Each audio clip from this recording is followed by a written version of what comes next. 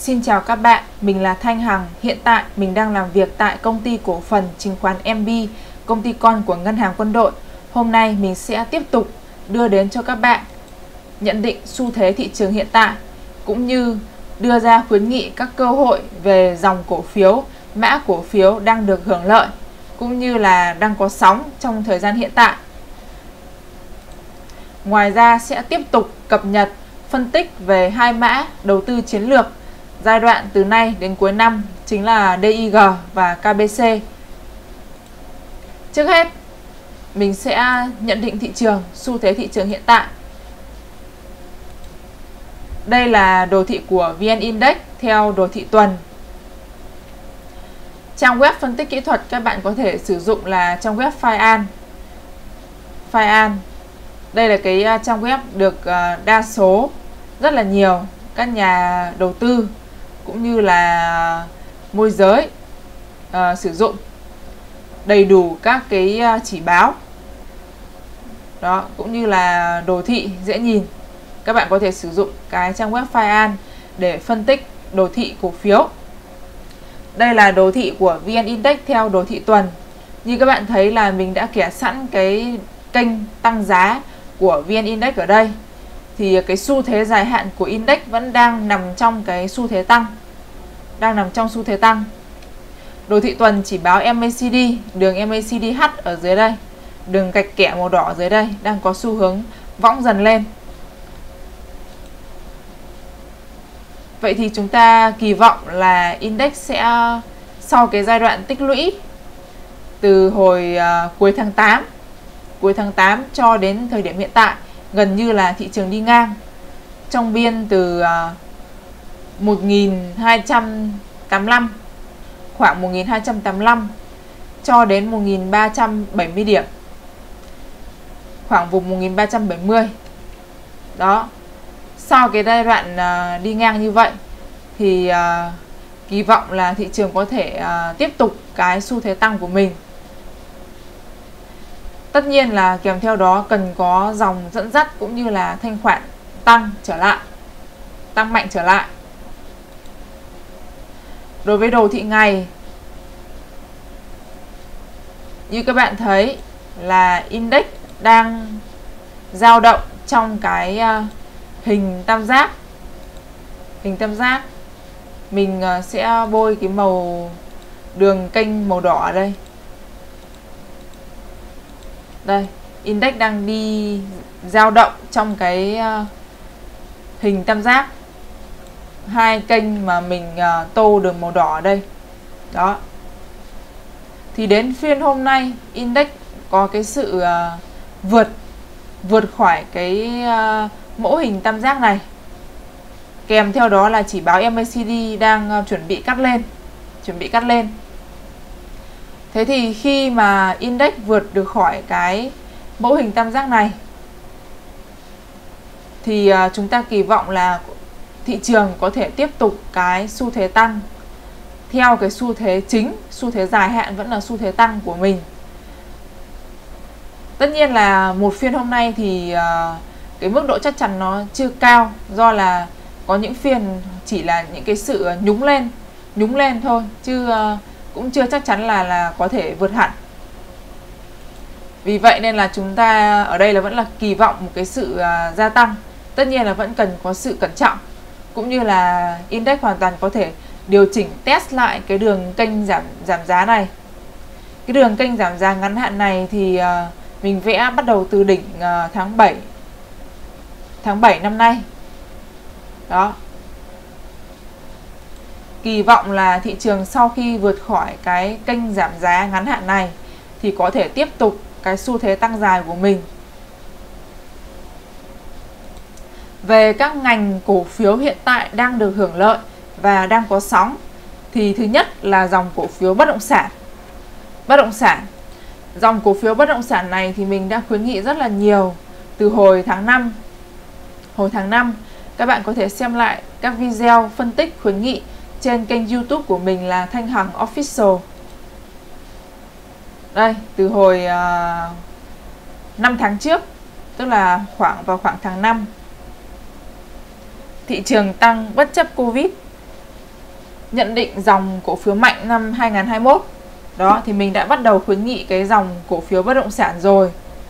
Và đến hiện tại rất nhiều mã bất động sản đã tăng rất là tốt, cho cái mức sinh lời rất là tốt cho đến thời điểm hiện tại. Điển hình ví dụ như là HDC, Công ty Cổ phần Phát triển Nhà Bà Rịa Vũng Tàu.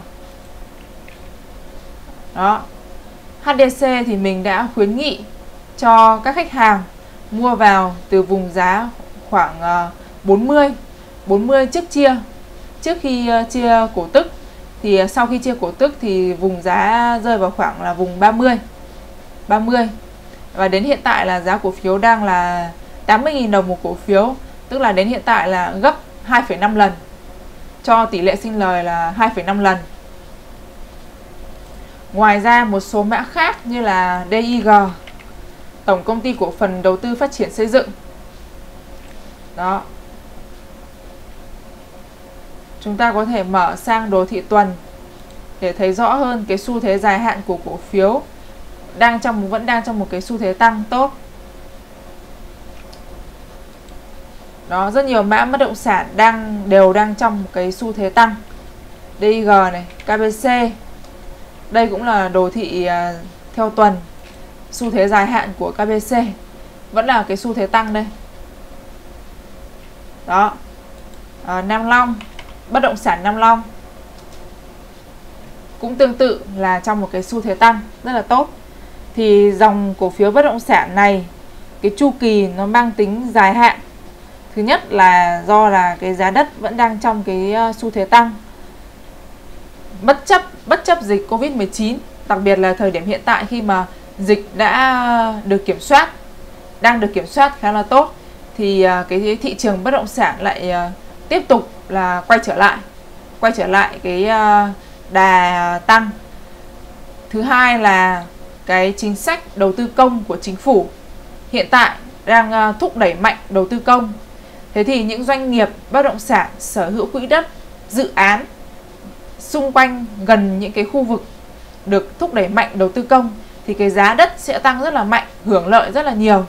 Từ đó tạo cho doanh nghiệp cái biên lợi nhuận, cũng như là đối với các doanh nghiệp bất động sản thì có thể là chưa cần bán dự án thu về tiền ngay. Tuy nhiên là khi mà giá đất các cái khu vực dự án của các doanh nghiệp này tăng thì hoàn toàn là giá cổ phiếu cũng đã có thể tăng rất là mạnh rồi.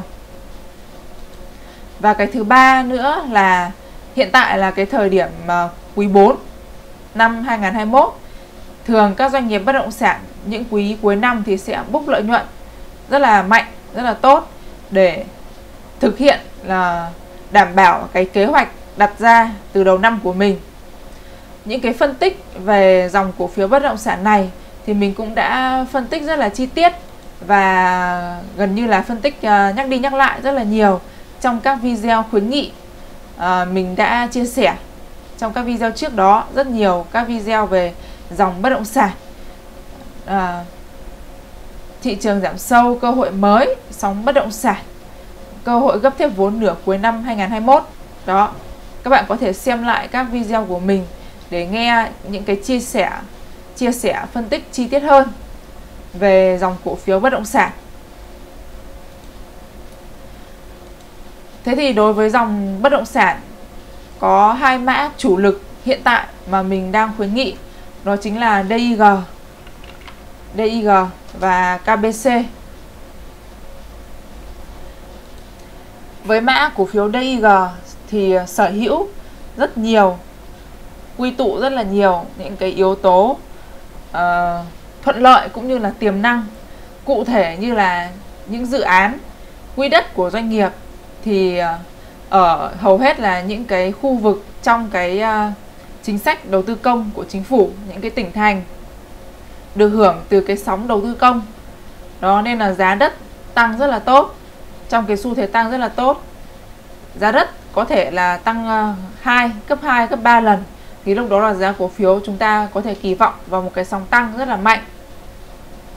Thứ hai là cái quỹ đất và dự án của doanh nghiệp sở hữu rất là lớn. Thế nên là trong cái chu kỳ bất động sản vẫn đang tăng giá và còn tiếp tục tăng mạnh như hiện tại Thì đây là một cái điểm thuận lợi, có thể nói là được hưởng lợi rất là nhiều khi mà sở hữu cái lượng quỹ đất và dự án khủng như vậy. Thứ ba nữa là các dự án của doanh nghiệp sở hữu thì hầu hết là từ khi mới thành lập là còn vốn của nhà nước, cho nên là cái giá vốn rất là thấp. Thì hiện tại khi mà giá đất tăng mạnh này, rồi sở hữu quỹ đất thì lại lượng dự án và quỹ đất lại lớn, thì sẽ tạo ra cái biên lợi nhuận cũng như là cái tiềm năng rất là lớn cho doanh nghiệp trong khoảng 3 đến 5 năm tới, khi mà mỗi năm doanh nghiệp búc dần lợi nhuận đến từ các dự án. Thì đây là một cái doanh nghiệp rất là bền và có cái tầm nhìn xa để cho chúng ta có thể đầu tư, canh những cái nhịp sóng của cổ phiếu. Đó, thì hiện tại là cái giai đoạn cuối năm thì DIG khả năng là cũng sẽ bốc lợi nhuận, kỳ vọng khá là tốt để đảm bảo cái kế hoạch đặt ra từ đầu năm của mình. Thì như các bạn thấy là đồ thị giá cổ phiếu hiện tại cũng đang trong một cái xu thế tăng. Chúng ta có thể nối các đáy vào với nhau để nhìn rõ hơn cái xu thế của cổ phiếu. Khi xác định xu thế thì các bạn hãy nối các đáy và nối các đỉnh vào với nhau để nhìn thấy rõ cái kênh tăng giá hoặc là cái kênh giảm giá của cổ phiếu. Các bạn có thể là vừa xem video, vừa mở đồ thị giá cổ phiếu, thực hành theo mình, có thể là vẽ kênh tăng giá. Đó.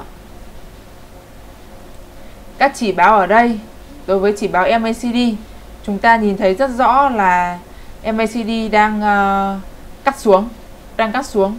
Đồng thời theo đó là giá cổ phiếu hiện tại cũng đang trong cái nhịp điều chỉnh. Đó. Chúng ta mở sang đồ thị ngày. Đây là cái kênh giảm giá ngắn hạn của cổ phiếu, cái đường màu xanh mà mình đã vẽ ra đây. Đó. Cổ phiếu DIG hiện tại đang trong nhịp điều chỉnh từ đỉnh là vùng 36 cho giảm xuống đến thấp nhất vừa rồi là 29, vùng giá 29. Đó. Thì đến khi mà giảm điều chỉnh đến cái vùng 2930 hiện tại rồi, thì thứ nhất là các bạn quan sát cái chỉ báo MACD ở đây đang có xu hướng võng lên dần.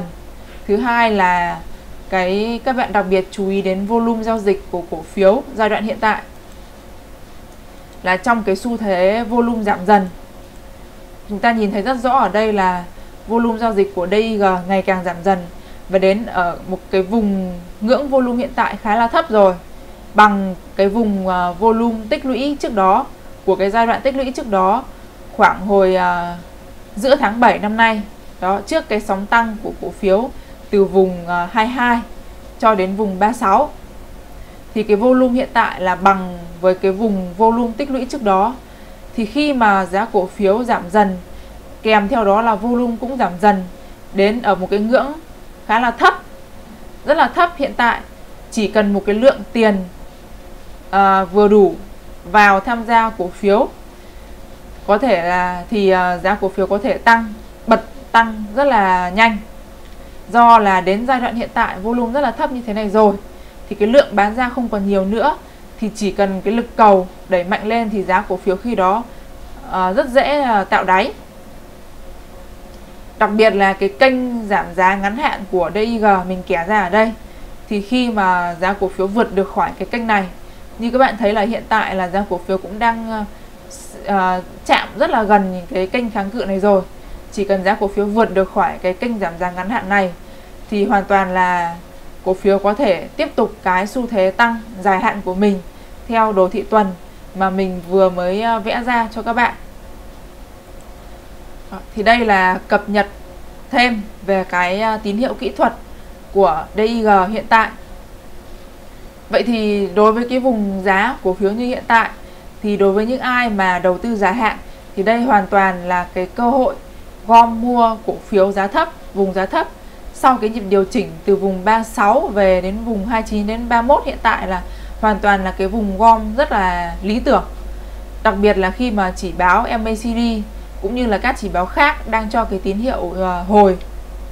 hồi phục dần và cái volume đang thanh khoản đang cạn kiệt dần ở cái ngưỡng rất là thấp thì gom sẽ rất là an toàn, cũng như là chỉ cần một cái lượng tiền lớn vào là giá cổ phiếu hoàn toàn có thể tạo đáy. Thì đây là cái thời điểm rất là thuận lợi đối với những ai đầu tư dài hạn để tranh thủ gom thêm cổ phiếu trước một cái đoạn sóng tăng mới của DIG theo cái chu kỳ tăng dài vẫn là cái chu kỳ tăng của cổ phiếu. Còn với những ai đầu tư ngắn hạn thì đến thời điểm hiện tại, nếu mà ai cắt lỗ thì cũng đã cắt lỗ rồi. Còn nếu mà ai vẫn còn nắm giữ đến thời điểm hiện tại thì mình khuyến nghị là tiếp tục nắm giữ, nên tiếp tục nắm giữ. Bởi vì thường khi giá cổ phiếu đã điều chỉnh sau một cái giai đoạn điều chỉnh khá là sâu như thế này rồi thì cổ phiếu lại dễ có cái sự hồi phục, đặc biệt là cái lực bán ra đã không còn nhiều nữa, cũng như là các chỉ báo đang báo cái tín hiệu hồi phục dần thì cổ phiếu lại dễ dàng hồi phục tạo đáy. Đó, cho nên là những ai mà đã nắm giữ đến cái thời điểm hiện tại thì nên tiếp tục nắm giữ, chờ nhịp hồi phục, và hoàn toàn có thể là mua thêm vùng giá hiện tại để trung bình giá vốn xuống, và chúng ta kỳ vọng vào cái nhịp sóng tăng tiếp theo của cổ phiếu. Những điểm mua bán cập nhật, mục tiêu ngắn hạn, dài hạn, mà các mục tiêu ngắn hạn, dài hạn mà cổ phiếu hướng tới, cũng như là phân tích chi tiết doanh nghiệp thì mình khuyến nghị đầy đủ trong room VIP, cũng như là một số khuyến nghị trong room free. Mình có để đường link ở bên dưới video, các bạn có thể tham gia để tham khảo. Đó, hoặc là các bạn có thể mở tài khoản chứng khoán tại MBS để tham gia room VIP, nhận đầy đủ khuyến nghị, tư vấn. Về cơ bản đối với mã DIG thì mình đã phân tích rất là chi tiết và cập nhật trong các video trước đó rồi. Đó, ví dụ như là tín hiệu cạn volume của DIG, rủi ro hay cơ hội, VN Index đi ngang, DIC, DIG, KBC, Nam Long, mua được không? Đó, các bạn có thể xem lại các video này để cập nhật về cái phân tích cơ bản cũng như là kỹ thuật của cổ phiếu. Còn đến thời điểm hiện tại thì DIG vừa mới ra tin là phát hành trái phiếu thế chấp bằng cổ phiếu tại ngân hàng HD Bank. Đây, với mục đích là gọi vốn cho các dự án Long Tân và Bắc Vũng Tàu. Tổng công ty cổ phần đầu tư phát triển xây dựng vừa công bố huy động thành công 1.000 tỷ đồng từ ngân hàng HD Bank thông qua kênh trái phiếu. Đó, số trái phiếu này được đảm bảo bằng cổ phiếu DIG và toàn bộ lợi tức cổ tức phát sinh từ số lượng cổ phiếu thế chấp tại HD Bank. Điều này có nghĩa là gì? Có nghĩa là đích phát hành trái phiếu thế chấp bằng cổ phiếu. Tức là nếu giá cổ phiếu mà giảm xuống quá sâu thì sẽ không đảm bảo cái việc thế chấp bằng cái việc thế chấp này. Chính vì vậy nên là để đảm bảo cho cái nguồn vay từ cái việc phát hành trái phiếu này thì khả năng cao là doanh nghiệp sẽ không để cho giá cổ phiếu có nếu có cái sự giảm quá sâu, sẽ không để cho giá cổ phiếu giảm quá sâu để đảm bảo cho cái việc thế chấp phát hành trái phiếu này.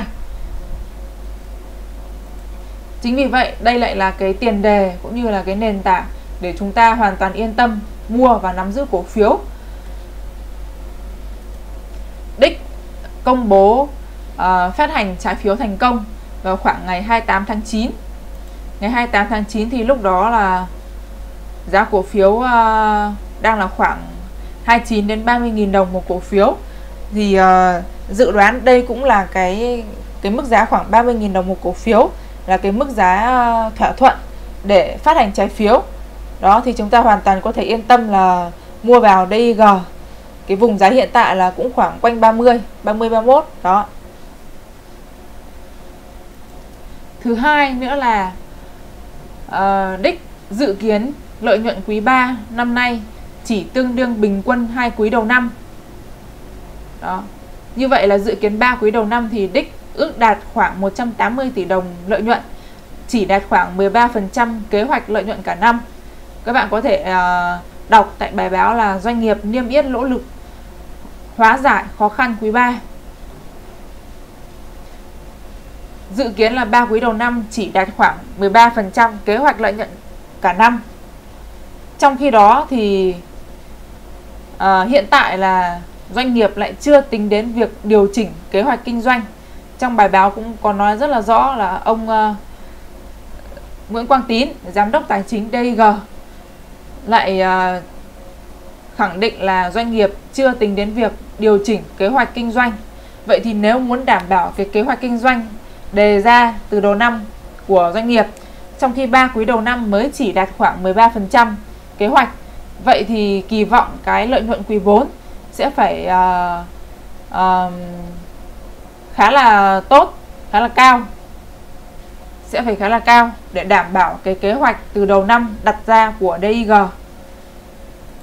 Vậy thì chúng ta hoàn toàn kỳ vọng vào cái sóng tăng tiếp theo của cổ phiếu, tiếp tục cái xu thế tăng dài hạn của mình, cũng như là cái vùng giá hiện tại là cái lượng volume giao dịch đã rất là thấp rồi, lượng bán ra không còn nhiều nữa. Đó, thì chúng ta hoàn toàn kỳ vọng vào cái sóng tăng tiếp theo của cổ phiếu. Mã bất động sản đáng chú ý thứ hai là KBC, Tổng Công ty Phát triển Đô thị Kinh Bắc. Phân tích chi tiết các doanh nghiệp này mình nói rất là rõ trong các video trước. Các bạn có thể xem lại các video để cập nhật phân tích về các mã cổ phiếu khuyến nghị. Đây là đồ thị tuần của KBC. Như các bạn thấy là vẫn đang trong một cái xu thế tăng dài. Đó. Chúng ta mở sang đồ thị ngày. Đồ thị ngày thì KBC đã vượt được khỏi cái kênh giảm giá mà mình vẽ ra ở đây. Từ vùng đỉnh là vào tháng 1 năm nay, KBC đã vượt được khỏi cái kênh giảm giá này. Hiện tại là cổ phiếu đang trong cái xu thế tăng giá mới. Đó, chỉ báo thì MACD đang hướng lên. Cũng như là giá cổ phiếu hôm nay thì đã vượt được MA9 và đang trong cái kênh tăng giá này. Mình bôi màu đỏ ở đây, các bạn có thể quan sát. Đó, hiện tại thì ngắn hạn KBC đang trong cái kênh tăng giá này. Và giá cổ phiếu cũng đã vượt được, hôm nay đã vượt được MA9, thì sẽ kỳ vọng là tiếp tục cái kênh tăng giá màu đỏ mà mình vẽ ra ở đây. Mỗi khi cổ phiếu vượt được kháng cự cũng như là hoặc là chỉnh về các cái vùng hỗ trợ thì sẽ cho điểm mua. Và những cái điểm mua bán cập nhật thường xuyên cổ phiếu mình cập nhật trong room free, các bạn có thể tham gia để tham khảo và cập nhật đầy đủ trong room VIP. Điểm nhấn của KBC thì có 2 điểm nhấn chính. Thứ nhất là KBC sở hữu 2 đại khu đô thị có vị trí rất là tốt tại thành phố Hải Phòng. Giá đất các khu vực này thì đều đang tăng rất là tốt. Và KBC vừa mới thực hiện giải phóng mặt bằng xong các khu đô thị này ở Hải Phòng. Đó là khu đô thị Tràng Duệ và Tràng Cát. Kỳ vọng tạo ra cái kỳ vọng cho nhà đầu tư về lợi nhuận của doanh nghiệp trong vòng 3 đến 5 năm tới. Thứ hai là KBC vừa mới ký kết hợp đồng với doanh nghiệp Mỹ về việc cho thuê cái bất động sản khu công nghiệp của doanh nghiệp. KBC thì là nằm trong top cái doanh nghiệp bất động sản khu công nghiệp lớn nhất cả nước. Thì đối với cái dòng thu nhập từ cái nguồn bất động sản khu công nghiệp ổn định và cộng thêm cái hợp đồng vừa mới ký với doanh nghiệp bên Mỹ, tạo thêm cái nguồn thu nhập ổn định cho doanh nghiệp, doanh thu ổn định cho doanh nghiệp, và đặc biệt là 2 đại khu đô thị có vị trí đẹp ở Hải Phòng, tạo ra cái kỳ vọng cho nhà đầu tư. Và đó cũng chính là lý do vì sao mà KBC giai đoạn gần đây có cái volume tham gia tăng vọt rất là lớn. Từ khoảng tháng 6 năm nay, volume vào tham gia KBC tăng vọt, tạo ra cái sóng tăng của cổ phiếu hiện tại cũng như là vượt được cái chân giảm ở đây. Đây là hai mã cổ phiếu bất động sản rất là đáng chú ý, có thể gọi là cái key đầu tư chính của năm nay mà các bạn hết sức chú ý. Ngoài sóng bất động sản thì hiện tại có các sóng ngành khác, ví dụ như là sóng ngành đường. Sóng ngành đường mình có phân tích trong các video trước đó là bộ 3 đích KBC 55 sóng ngành đường. Do là cái mùa mía đường ở Brazil bị thiệt hại nặng dẫn đến cung đường giảm, giá đường tăng. Brazil là cái nguồn cung đường lớn trên toàn thế giới, và cái giá đường tăng hiện tại tạo nên cái sóng ngành đường. Thì những doanh nghiệp mà có sở hữu lượng hàng tồn kho về đường lớn từ trước đó thì sẽ hưởng lợi rất là lớn từ cái chu kỳ này. Thì mã đường đáng chú ý mình cũng như là mình đã phân tích trong video trước, đó chính là mã LSS, công ty cổ phần mía đường Lam Sơn, LSS. Do là so với các doanh nghiệp đường khác thì LSS sở hữu cái lượng hàng tồn kho tốt. Thứ hai là cái tỷ lệ nợ vay ở ngưỡng vừa phải, không quá cao. Dòng tiền ổn định cũng như là thanh khoản của cổ phiếu đảm bảo cho chúng ta giao dịch. Còn hầu hết các mã khác là thanh khoản rất là thấp. Đó. LSS thì như các bạn thấy ở đây, đồ thị tuần là đang trong cái xu thế tăng. Đang vào cái sóng tăng 3, sóng tăng mới đây. Đã vượt được khỏi cái kênh giảm từ đỉnh tháng 3 năm nay. Vượt đỉnh rồi, đang trong sóng tăng mới. Đồ thị ngày thì MACD cũng đang võng lên, giá cổ phiếu cũng đang nằm trên đường MA9. Cho thấy là ngắn hạn xu thế cổ phiếu khả năng là sẽ tiếp tục tăng. Đó. Điểm mua bán thì các bạn có thể tham gia room VIP cũng như là room free để nhận khuyến nghị và tham khảo. Ngoài sóng ngành đường thì cái sóng ngành thứ hai mà các bạn có thể thấy rất là rõ trong cái giai đoạn thị trường hiện tại, đó chính là sóng ngành dầu khí. Dầu khí điển hình là mã gas, tổng công ty khí Việt Nam. Đó, những phiên gần đây là những cái cây nến xanh tăng dựng đứng, kèm theo đó là vôn tăng rất là mạnh, tiền vào. Đó, hiện tại là đang có sóng dầu khí do là giá dầu khí tăng. Các bạn có thể nhìn đồ thị giá dầu thế giới đây, hiện tại là đang tăng dựng đứng đây. Đó, thì hiện tại đang có sóng dầu khí. Tuy nhiên là các cổ phiếu ngành dầu khí thì thường có tính chất là tăng nhanh, giảm nhanh. Ví dụ như là PVD. Các bạn thấy ở đây, mình co hẹp cái đồ thị giá cổ phiếu lại. Đa phần là PVD tạo những cái đỉnh nhọn và đáy nhọn. Đó, đỉnh nhọn, đáy nhọn, các bạn nhìn thấy rất là rõ. Hoặc là PVS cũng tương tự như vậy.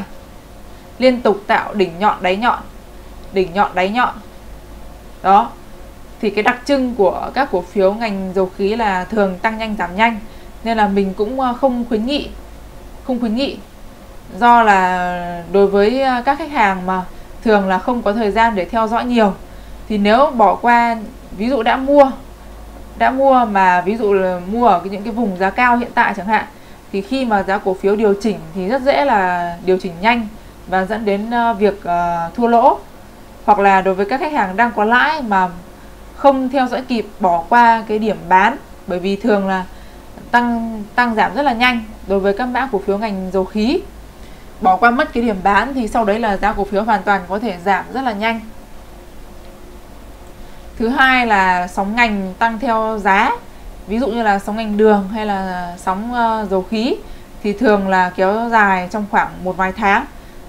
Không phải là một cái chu kỳ tăng dài và tăng bền để chúng ta có thể đầu tư chính. Nên là mình cũng không khuyến nghị nhiều đối với các mã cổ phiếu ngành dầu khí. Sóng ngành thứ tư là sóng ngành phân đạm. Sóng ngành phân đạm thì mình đã phân tích rất là kỹ đối với các khách hàng của mình trong room VIP. Đây là cái room VIP của mình. Đây, sóng cổ phiếu phân bón tái khởi động. Sóng cổ phiếu phân bón tái khởi động. Đó. Dòng phân đạm thì hưởng lợi từ việc giá phân bón tăng.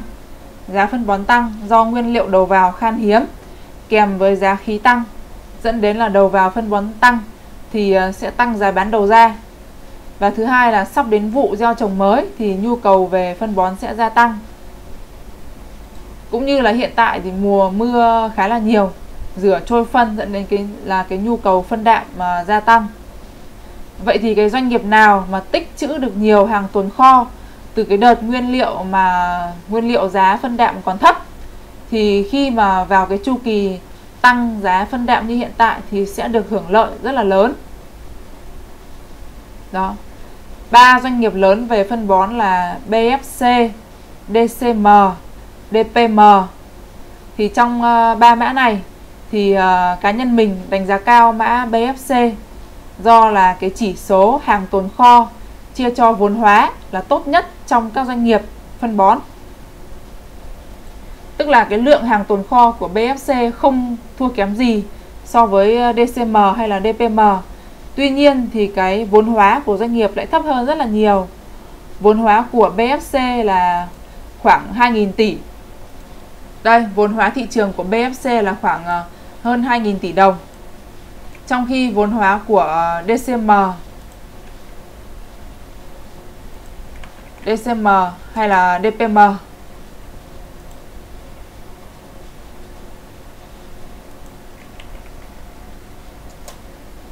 vốn hóa của DCM hiện tại là 15.000 tỷ. 15.000 tỷ, trong khi vốn hóa của BFC chỉ có hơn 2.000 tỷ thôi. Mà cái lượng hàng tồn kho thì gần như là không thua kém gì, gọi là chỉ chênh ít hơn một chút. Mà vốn hóa lại thấp hơn hẳn rất là nhiều, thì tạo ra cái dư địa tăng cũng như là kỳ vọng rất là lớn cho nhà đầu tư. Đặc biệt là cái công nghệ của BFC là công nghệ mới, tức là phân lân nung chảy. Thì cái tỷ lệ NPK khi mà được nung chảy thì trộn sẽ đồng đều và dẫn đến là chất lượng cao hơn. So với DCM hay là DPM vẫn sử dụng công nghệ cũ, chỉ là trộn NPK vào với nhau thì sẽ không đồng đều bằng và dễ bị vón cục. Về đồ thị của BFC là công ty cổ phần phân bón Bình Điền. Như các bạn thấy là đồ thị giá cổ phiếu đang trong một cái xu thế tăng rất là tốt, sóng ngành phân bón. Đây, cổ phiếu tăng dựng đứng. Ngắn hạn thì BFC đang trong cái xu thế giảm. Mình có kẻ cái đường trên line ở đây, đường màu xanh đây, đang trong xu thế giảm.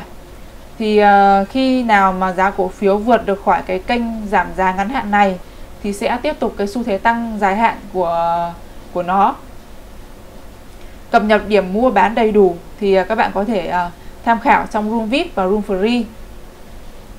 Ngoài ra thì hiện tại các mã cổ phiếu ngành điện cũng đang có sóng, như là RI cổ phiếu vượt đỉnh, vừa mới vượt đỉnh, hoặc là POW, Tổng công ty Điện lực Dầu khí Việt Nam. Đó, vượt khỏi đường MA 200.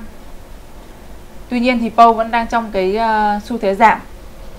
Đường kênh giảm giá mà mình đã vẽ ra đây, vôn cổ phiếu những phiên gần đây tăng mạnh. Đó, kỳ vọng xu thế tăng khi mà giá vượt được khỏi cái kênh giảm giá này, ngắn hạn này. Tuy nhiên thì các cổ phiếu các cái sóng ngành ngắn như là sóng ngành điện, dầu khí, phân bón và sóng ngành đường thì mình không khuyến nghị tham gia quá nhiều. Tỷ trọng tài khoản ở những cái mã đầu tư ngắn hạn này vừa phải, khoảng 30% tài khoản. Do là những sóng ngành này thì mang tính chất là ngắn hạn và cái tiềm năng tăng không bằng cái chu kỳ sóng bất động sản. Chu kỳ sóng bất động sản là cái chu kỳ tăng giá rất là dài trong vòng nhiều năm tới. Thứ nhất là đảm bảo cái tính bền và gia tăng bền vững cho tài khoản của chúng ta khi đầu tư. Thì chúng ta có thể để phần lớn cái tỷ trọng tài khoản ở cái dòng cổ phiếu bất động sản, đặc biệt là hai mã mình vừa khuyến nghị là DIG và KBC. Thứ hai là hiện tại là cái giai đoạn cuối năm thì thường các doanh nghiệp bất động sản sẽ book lợi nhuận rất là tốt cái giai đoạn cuối năm này.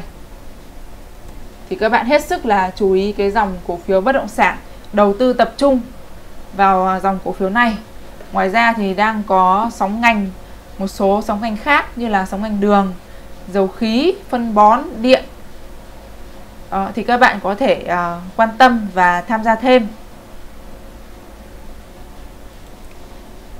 Tham khảo phân tích đầy đủ, các bạn có thể xem lại các video mà mình phân tích hàng tuần trên kênh YouTube của mình là Thanh Hằng Official. Và video hôm nay thì mình tiếp tục cập nhật các phân tích về những mã khuyến nghị và bổ sung thêm các khuyến nghị mới về sóng ngành cổ phiếu cũng như là các mã cổ phiếu cụ thể cho các bạn.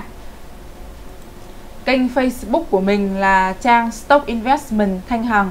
Các bạn có thể like và follow trang để cập nhật những bài viết phân tích cũng như là những video phân tích cập nhật thị trường. Đó. Group Facebook của mình là chứng khoán cho người mới.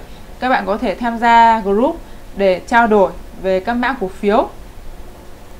Và đặc biệt là những tư vấn khuyến nghị đầy đủ có trong room VIP và một số khuyến nghị tham khảo thì có trong room free, cũng như là hỗ trợ tư vấn cho các bạn. Các bạn có thể tham gia room theo đường link, room Zalo theo đường link mình để ở bên dưới video. Kênh TikTok của mình là Thanh Hằng Official. Các bạn có thể follow để cập nhật những cái video ngắn nhận định thị trường, phân tích cổ phiếu. Đặc biệt là hiện tại mình có đang liên kết tổ chức khóa học free dành cho các khách hàng, ưu đãi dành cho các khách hàng mở tài khoản tại chứng khoán MBS. Đó. Cái nội dung của buổi đào tạo free thì như mình có show lên đây. Như vậy thì hôm nay mình đã tiếp tục cập nhật cái xu thế thị trường VN Index hiện tại, cũng như là khuyến nghị dòng cổ phiếu, mã cổ phiếu tiềm năng và các sóng ngành hiện tại, cũng như là các mã cổ phiếu các bạn có thể chú ý tham gia, tham khảo. Các bạn đừng quên đăng ký kênh YouTube cũng như chia sẻ video để tạo động lực cho mình tiếp tục làm các video chia sẻ cơ hội tiếp theo. Rất cảm ơn và hẹn gặp lại các bạn trong các video lần sau.